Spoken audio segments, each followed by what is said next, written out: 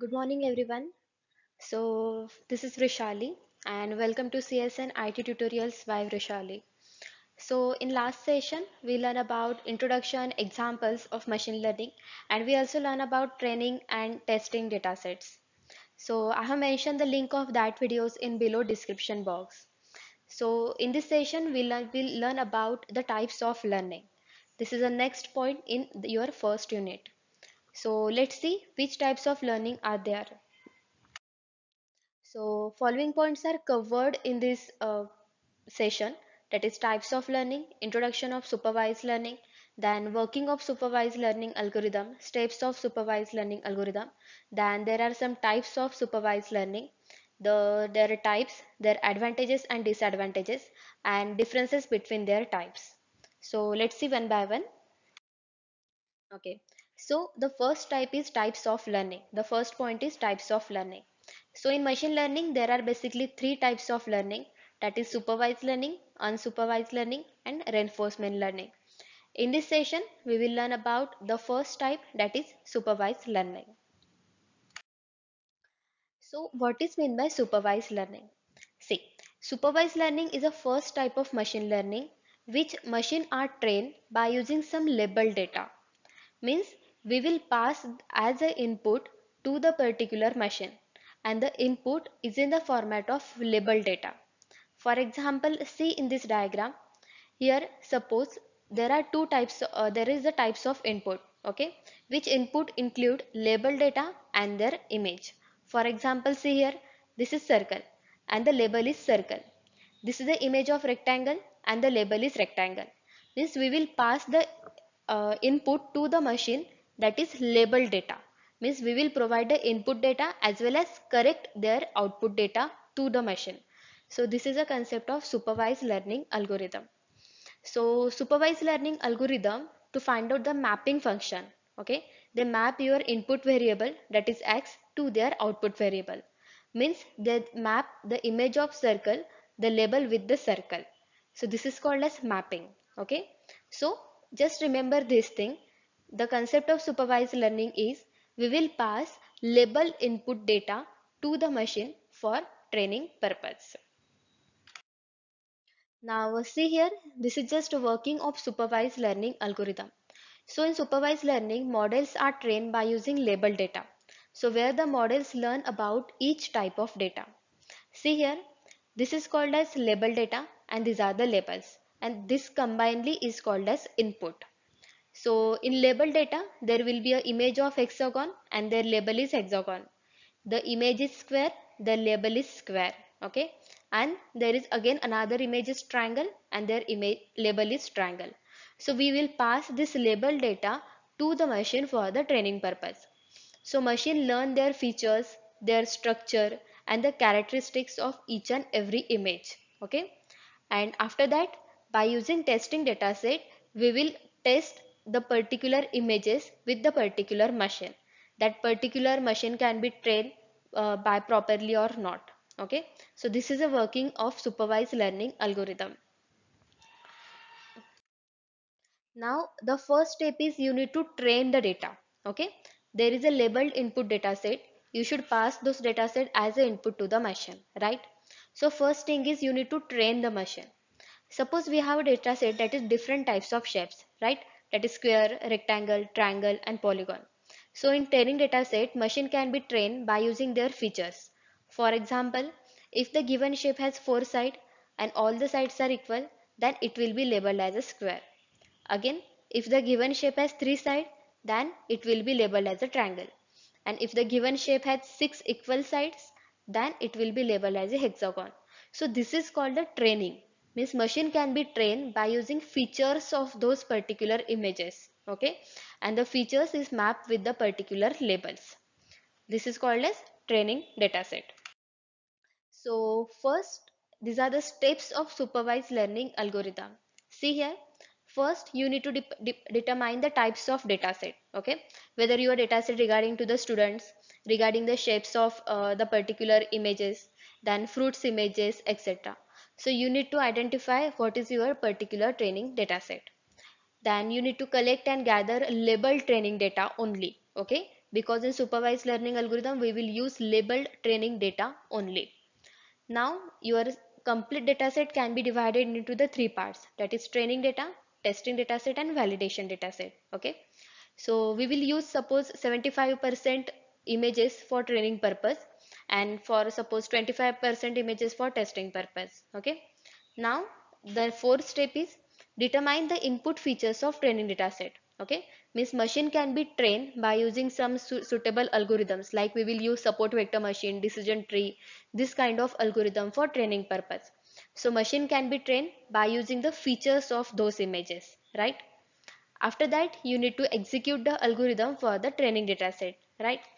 And after training is completed, you need to test different images with the machine. Suppose you should give the particular square image to the machine, then the particular model predict the result that this image is called as square. Suppose when you pass the circle image to the machine, but your model is not trained with the circle image, right? So it shows you that the particular error will be generated, right? Now suppose you should pass the triangle image to the machine. Now model predicted that the particular image is called as triangle. So this is called as supervised learning algorithm.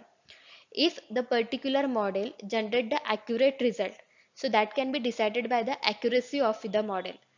How the particular model predict the correct output, which means the model is accurate. Clear? So these are the steps of supervised learning algorithm. Now there are two types of supervised algorithm. One is regression and another is classification. So here there is just a simple difference between regression and classification. So classification means you need to classify the data. Either a temperature is cold or hot, right? So this is called as classification. But regression means the value is continuously changed. For example, temperature.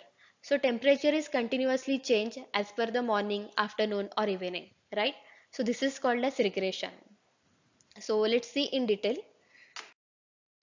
So the first type of supervised learning algorithm is regression. Now what is meant by regression? So regression algorithm is used if there is a relationship between input variable and output variable. Okay, and it is used for the prediction of continuous and real variable. For example, weather forecasting, temperature, right? Temperature is continuously changed. Now next one is age. Okay, your birth date and age, both variables are depend on each other. Means according to your birth date you should calculate the age, right? So these things are depend on each other and this the age is continuously change, right? So this is called as regression. Then there is a market trends, means stock price, share price. This is also a changing values and that will be depend on the market. Then salary, price, right? So this is the concept of regression. And for calculating the regression, we will use different analysis algorithm like linear regression, logistic regression, support vector, decision tree, and random forest regression. So we will learn all those algorithms in your third unit. Your third unit is called as regression. Okay, next. Now the next type of supervised learning algorithm is classification. So classification of algorithm is used when output of variable is categorical, which means there are only two classes such as yes, no, male, female, true, false, etc. So this concept is called as classification. And there are different classification analysis algorithm like random forest, decision tree, logistic regression and support vector machine. So we will learn this algorithm in your second unit. Your second unit is classification. Okay. Now see, these are the some examples of classification like determining the email is spam or not. Then outcome can be binary classification or logistic regression. Then something is half full or not, rainfall tomorrow or no rainfall, right? So these are the examples of classification. Now in classification there are two types of classifiers are used. One is binary classifier and another one is multi-class classifier. Okay, so this algorithm which implements the classification on the particular data set. Okay, and that's why they use a classifier. So binary classifier means if the particular classification problem has only two possible outcomes, that is yes or no, means there is only two possible outcomes, male or a female, spam or not spam, cat or dog, right? So this is called, at that time, this data can be represented by using binary classifier, okay? And multi-class classifier means if the classification problem has more than two outcomes, which is called as multi-class classifier. For example, types of music, types of crops, mean there are multiple types are there, right? So that can be denoted by using multi-class classifier. Now, the advantages and disadvantages of supervised learning algorithm. So, with the help of supervised learning algorithm, we will predict the particular output, okay, on the basis of your experience. Means in supervised learning algorithm, we will pass labeled input data. That's why we will predict the correct output that will be matched with the particular label. So, this is the advantage of supervised learning algorithm. Now, in supervised learning algorithm, we will solve also some real world problems like fraud detection, spam filtering, etc. Now, the disadvantages of supervised learning algorithms are this model is not suitable for handling the complex task. If the particular dataset labels are not given, okay, at the time supervised learning algorithm is not used. It required only labeled data. And supervised algorithm cannot predict the correct output if the test data is different from the training data set. Means suppose you should train the machine by using apple images, okay, and for testing purpose you should use mango images. So at that time it cannot generate the correct output, okay, it can't predict the correct output. So this is the disadvantages of supervised learning algorithm. And sometimes training required lots of computation time. For supervised learning algorithm, it must to first follow training phase. Okay, after that follow the testing phase. So sometimes it required the time. Then we need to enough knowledge about class of objects. Means for supervised learning algorithm, we need to require the particular classes of objects. Means for example, the particular image of fruits and their labels. Okay, we have the approximate knowledge of each and every terms. So these are the disadvantages of supervised learning algorithm. Now, see here, this is just the difference between regression versus classification. This is just diagrammatical representation. In classification, we will classify the data. Okay, this is in middle range, this is called as classifier. And in regression, the value is continuously change. Okay, and that will be depend on input and output variable. So regression means system attempt to predict the value input based on past data, that is real number, continuous number, okay, for example temperature for tomorrow, etc. But in classification, prediction are made by classifying them into the different categories like types of cancer, right, and whether it is cancer, yes or no. So we will categorize the data. So this is the difference between regression and classification. So hope so you should understand about the concept of supervised learning algorithm. So if you like my videos, please subscribe the channel. Thank you. Keep practicing.